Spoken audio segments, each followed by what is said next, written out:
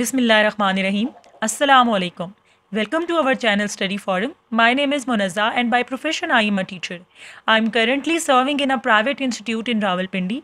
The purpose of creating this channel is to facilitate students who are private, those students who miss their lectures, and also those who sometimes could not understand in the classroom due to various reasons. One of them we can say is ADHD disorder. In such cases, students are not able to understand. So online availability of such lectures will help them a lot. The book we have today is of grade 6 of geography, and that is of Punjab textbook board, and that book is the part of curriculum in most of the private or public institutes. Let's start with the book review. Total, the number of the chapters we have are 8. Chapter number 1 is Earth as a planet. Number 2 is globe map and their uses. Number 3 is Earth as a home for human being. Number 4 is rock. Number 5 is major land feature. Number 6 is land feature of Pakistan. Seventh one is world population, and the chapter that is last chapter of this book is human settlement. So let's begin our today's video in detail from the chapter number 1, that is Earth as a planet.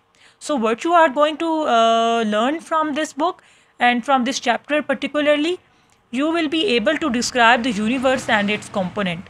You will recognize the sun and star and the sources of energy for planet. You can also name other numbers of the solar system and describe their movement. You will be able to describe the shape and size of the earth.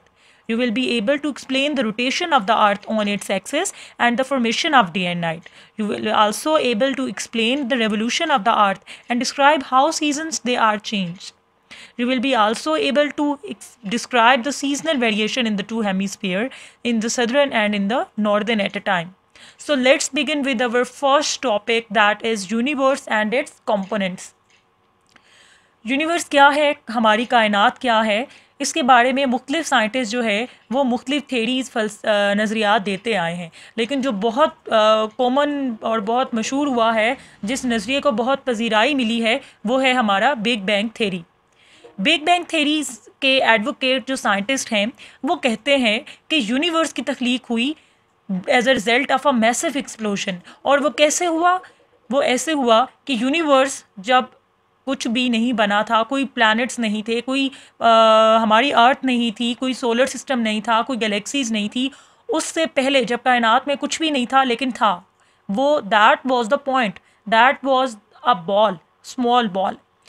उस ball के अंदर जितना भी कायनात जो अब हमारे पास है प्लैनेट्स की फॉर्म में, गैलेक्सीज की फॉर्म में, वो सारा मैटर जो है वो उस बॉल के अंदर मौजूद था. With the passage of the time वो the ball begin to expand. और आप सोच सकते हैं कि जब पूरी कायनात उसके अंदर समाई हुई थी तो उसके अंदर कितना प्रेशर, उसके अंदर कितनी हीट और कितनी एनर्जी होगी. Due to that heat energy what happened, that ball begin to expand and that resulted in massive explosion. जिसकी वजह से क्या हुआ, अब massive explosion occurred, happened, and with the passage of the time वो जो एक्सप्लोजन हुआ है और वो जो मैटर था, द हॉट मैटर, वो सारा स्प्रेड हो गया in the universe.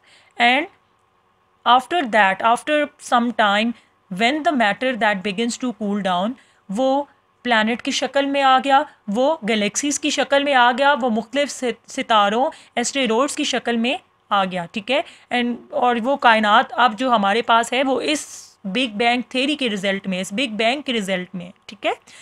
The universe is a combination. अब हम पढ़ेंगे कि यूनिवर्स है क्या. Universe is a combination of billion of galaxies comprised of matter. अगर हम सिंपल डेफिनेशन की तरफ देखते हैं जो इस किताब के अंदर मौजूद है, वो ये कहती है कि यूनिवर्स क्या है, combination of billions of galaxies, यानी कि लाखों अनगिनत बेशुमार गैलेक्सीज हैं, इन पर मुश्तमिल है हमारी कायनात. और जो मिल्की वे गैलेक्सी है वो इनमें से एक है. It is the collection of billions of star, gases and cloud of dust. अब आगे हम थोड़ा सा पढ़ेंगे हमारे सोलर सिस्टम, हमारे निज़ाम शमसी के बारे में. According to the astronomers the sun is one of the billions of star a milky way Galaxy. बहुत सारे एस्ट्रोनॉमर्स जो हैं वो ये उनका ये ख्याल है कि सन जो है वो बहुत सारे जो बिलियंस ऑफ स्टार हैं उनमें से एक स्टार है मिल्की वे गैलेक्सी का. 8 planets they revolve around the sun. This is called the solar system. Then we will talk about Earth. अर्थ के बारे में जी कह रहे हैं कि अवर earth is a part of a solar system, it is one of the 8 planet that revolve around the sun in their respective orbit. Solar system उसका part अर्थ, हमारा solar system that is a part of milky way Galaxy, और हमारी milky वे Galaxy जो है that is a part of universe. तो इस तरह से जो है ये लाइंस आपको पेज के अंदर नज़र आ रही हैं, वो इसी चीज़ को रिप्रेजेंट करती हैं, इसी हायरार्की को रिप्रेजेंट करती हैं, ठीक है। अच्छा, नेक्स्ट बढ़ते हैं हमारे टॉपिक की तरफ, वो है सोलर सिस्टम और अर्थ के बारे में, ठीक है। सोलर सिस्टम के बारे में हमने थोड़ा सा मुख्तसर सा पढ़ा है कि सोलर सिस्टम क्या है। Solar system the word that is drive from the solar, the word that is drive from the सन, यानी कि ऐसा निज़ाम कि जिसमें जो मेन एजेंट है, जिसके गिर्द पूरा निज़ाम गर्दिश कर रहा है, the whole system that is revolving around the point और around the mid around the centre which is the sun. Sun is at the center and the whole system is revolving around it. The solar system is composed of 8 planets which revolve around the sun in their respective orbit. This system originated about 5 billion years ago. Scientists they believe कि ये जो निज़ाम शमसी है, अर्थ हमारा third planet जिसमें हम हैं, जो हमारा घर है, ये भी निज़ाम शमसी का हिस्सा है। तो साइंटिस्ट कहते हैं कि ये जो निज़ाम है ये 5 बिलियन ईयर्स अगो ये बना, इसका आगाज़ हुआ। When a cloud of gases and dust begin to spin, this gaseous material begin to cool down। जैसे ये सारी वही बात है जो हम पहले मैं बयान कर चुकी हूँ कि वो जो हॉट मैटर था, ठीक है, when it begin to cool down, वो सारा मुख्तलिफ शक्लों में आ गया, जैसे that appeared in the shape of a solar system, in the shape of different galaxies, ठीक है। In the centre originated the सन, बिल्कुल सेंटर में क्या बना, सन बना। और while the circulating gases and dust, जब वो ठंडे हुए वो क्या बने, with the passage of the time they took the shape of a planet which begin to revolve around the सन, ठीक है। ये सारे प्लैनेट्स हैं, इनके नाम यहाँ पे, सन at the centre, then first planet is mercury, Venus, earth, Mars, Jupiter, Saturn, Uranus and Neptune, ठीक है। अच्छा, उसके बाद हम सन के बारे में पढ़ते हैं। सन क्या है? सन, it is believed that it is a bright star.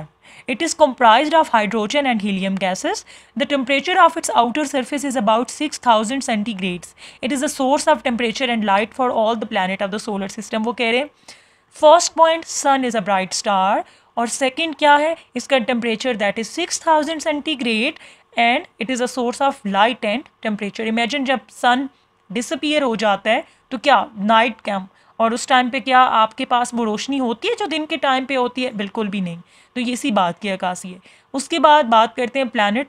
The planet which revolve around the sun in the respective orbit gate light and temperature from the सन। वो कह रहे हैं जितने भी प्लैनेट्स हैं जो सन के गिर्द गर्दिश कर रहे हैं अपने अपने मदार के अंदर, अपने अपने ऑर्बिट के अंदर, ये लाइट कहाँ से ले रहे हैं? They are getting light from the सन, ठीक है।